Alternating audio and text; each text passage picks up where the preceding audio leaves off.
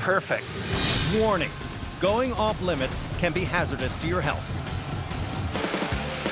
Whether you're flying the Goodyear Blimp, Man, there's some power. or pulling an all-nighter in New York, Things are running. Those are Saturday New York Times, baby. it's accelerated, it's excavated, That's what Cal Stadium's made of? it's off limits.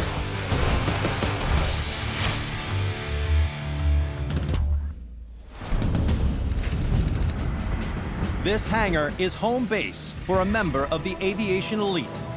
They've been airborne cruise ships, vetted war heroes, and sports legends.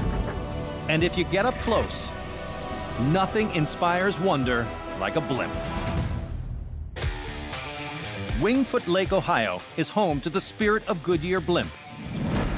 You've probably glimpsed one from a distance. And if you've ever watched a major sporting event, you've seen their work. But today, I'm not just getting up close, I'm actually gonna fly one. Taking a blimp for a test drive is like nothing I've ever experienced. Man, there's some power. So is the landing. All right, here we go. Ay, ay, ay, ay, ay.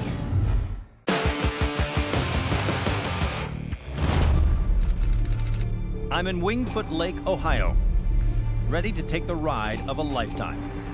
Holy mackerel, look at that thing.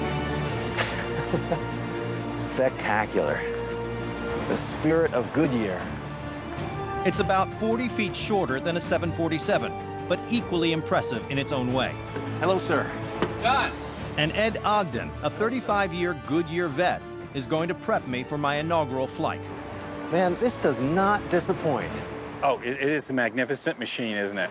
This is filled with what gas? This is helium. Helium, Yep, as helium. opposed to Hydrogen. hydrogen. Yeah, the two gases that people are familiar with, the lifting gases, are hydrogen and helium. Because they're lighter than air. Lighter than air. All right. Hydrogen can be manufactured, but it's flammable. The infamous Hindenburg was full of hydrogen. That's why a small fire turned into an epic disaster that claimed 36 lives. But this bird is 80% non-flammable helium, as safe as a birthday balloon, but a lot more complicated. So within the helium blimp, Right. there are sub-balloons. That's right. These bags of air. Inside the bag are two airbags called ballonets. The air is actually in there for two reasons. One, it does give us trim. If you have more air in the front, the nose comes down. If you have more air in the back, the tail goes down. But at the same time, it also allows for pressure. Right. We have to keep pressure in the airship bag because there's no frame. Those interior airbags fill up a third of the famous outer skin, but there's still enough room for helium inside to lift the 1.5-ton steel gondola. It seats 7, including the pilot, who steers this big balloon using a cable system connected to the rear rudder. So here you can see how lightweight everything really is. This is the rudder, and it's fabric covered. Basically, this is an acrylic fabric that they've sort of laid out over this internal aluminum framework. The skin of the blimp body itself is Dacron polyester, a super strong and flexible fabric. And that's actually this thin. That material is this thin. That's amazing. The best way to see how all this lightweight engineering pays off is to take the Spirit of Goodyear for a test drive. It's a group effort. It takes a village to roll a blimp out of a hangar. At nearly 200 feet long, the helium in its bag gives the blimp a ground weight of only 100 pounds, which means the ground crew has to make sure it doesn't blow away in the wind. Let's get on board.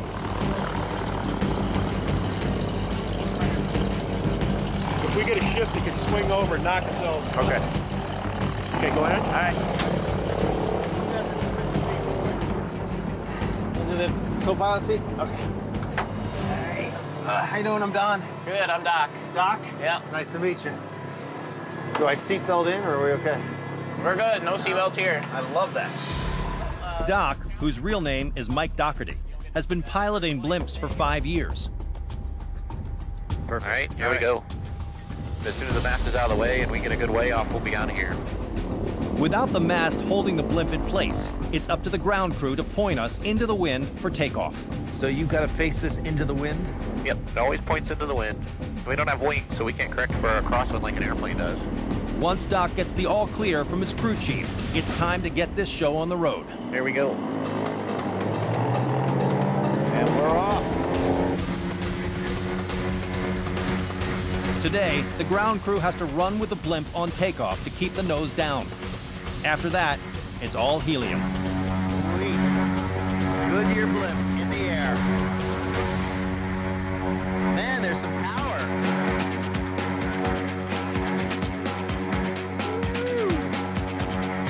It's amazing how fast we go up, considering the blimp's noisy engines have barely the horsepower of a top-of-the-line Mini Cooper.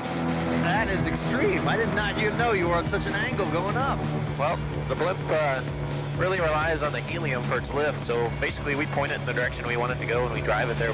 With the engines quieted down, it's a surreal feeling as I'm surveying the landscape below. It's incredibly smooth. I mean, the whole sensation is really one of floating. Yeah, that's what makes it such a good aerial platform for us, is that it's very stable for the camera systems and things like that. Right. Oh, it's a beautiful sight. It is. Today is a beautiful day to fly. That stability, crucial for today's cameras, made blimps ideal aerial scouts over the oceans during World War II.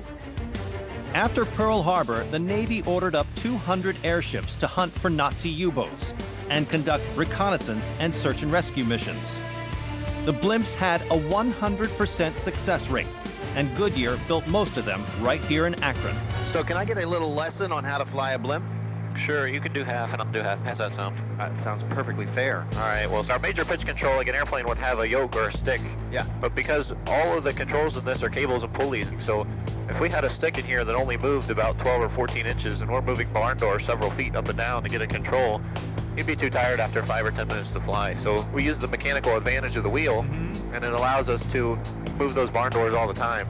It's more like piloting a submarine than flying a plane. You just point your nose in the direction you want to go, and eventually you get there. All right, well, since we got the wheel right in between us, go ahead and take that thing. And we're just a touch on the high side. We're about 200 feet too high. We want to be at 1,000 feet and we're at 1,200, so why don't you roll it forward? This goes forward? Forward, yep. It's just going to take quite a bit. Oh, I see. It'll keep on going. There you go. It takes a while for the blimp to even know that you're trying to do something here. Come on, Blimp. There we Eventually, go. There it comes. And now I have to pull Now you back get the nose right to come away. down. Well, we'll hold on to it for just a second. Okay. And I'm adjusting the trim, the elevators here. Correct, Yeah. yep. The small thermals we're running over is kind of pushing the nose back and forth, and I'm trying to even that out just a touch. And we've come down to 1,000. We leveled off right at 1,000 feet. So you're a professional already. While my maneuver was steady and slow, Doc has another idea for our landing approach. Do you guys like roller coasters or not so much? Of course. All right, here we go.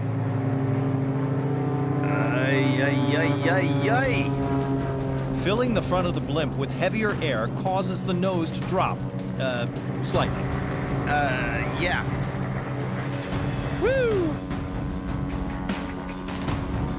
Diving down almost 1,000 feet in just under a minute is hair-raising. But nothing compared to the ground crew's job. They've got to catch the lines while we're moving and the propellers are spinning, and guide the blimp's nose into the mast. Smooth ride, smooth landing. There we are.